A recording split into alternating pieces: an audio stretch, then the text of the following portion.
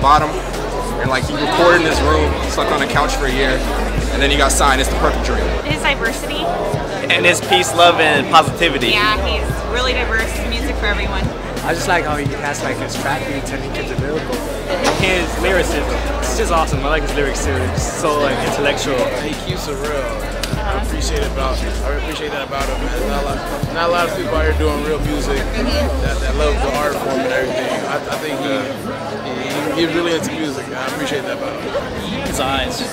Thanks. Let me bring it back. I think it's a game, right? Know my name right now. From now, we gon' live it up till we bring it back. I think it's a game, right? He takes submissions, like for real. So I don't take them like electronically. I remember when I was touring with Cuddy, like this is the kind of scenario. Like I'll go out on stage and there'll be some kid who's just like, you know, Logic, oh man, like check me out, I rap, and I can just see him through the crowd, and he's just like, oh, like, you know, holding up his demo or whatever. And of course, I gotta take it. How does he like get in his mode to come up with his lyrics? Production, I think, is definitely comes into play. You know what I mean? Like with my producer Six, you know, we'll sit down, we'll get out ideas. Sometimes I produce my own, you know, my own stuff. Definitely sitting down with, you know, No ID and just coming up with crazy concepts or ideas. Or honestly, like it could be hour-long conversations, day-long conversations that turn into one song or even one line. You know what I mean? So it varies. So what has the change been like since you started to where you are now? Like how much of a change has happened, and like what's been the greatest thing about, I guess, blowing up so far? It's been incredible. It's crazy. I mean, when I started, I was, you know what I'm saying, broke.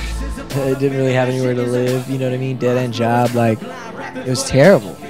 But I think just through perseverance and wanting success more than my next breath, it's allowed me to kind of get here, which is awesome, you know, and I love it. But one thing I've noticed along the way is that, like, no matter what you do, you can't please everybody. And I actually just wrote this line that's for the album, so exclusive, but it goes, haters gonna hate, man, they've been destined to do that.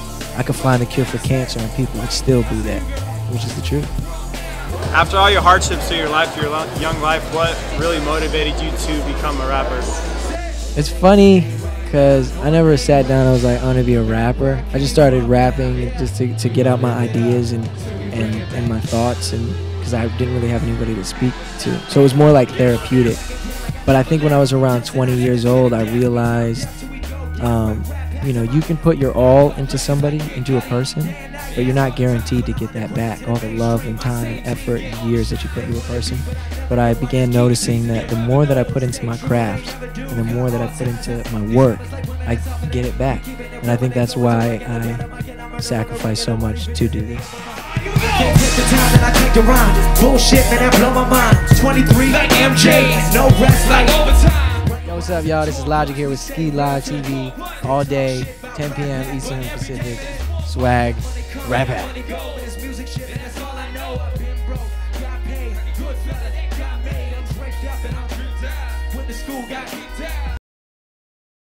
You ready, Logic? I'm ready. All right, you got a lot of fans, so you better go through these quick, otherwise some of them are going to be mad at you. All right, so Sean and Y Buns wants to know, how do your friends address you? Logic or Sir Robert? Let's start with the box. You get the Ewing athletic footwear, old school box. You gotta love that shot. Patrick, right? Pretty funny. Anyways, Ewing 33 high.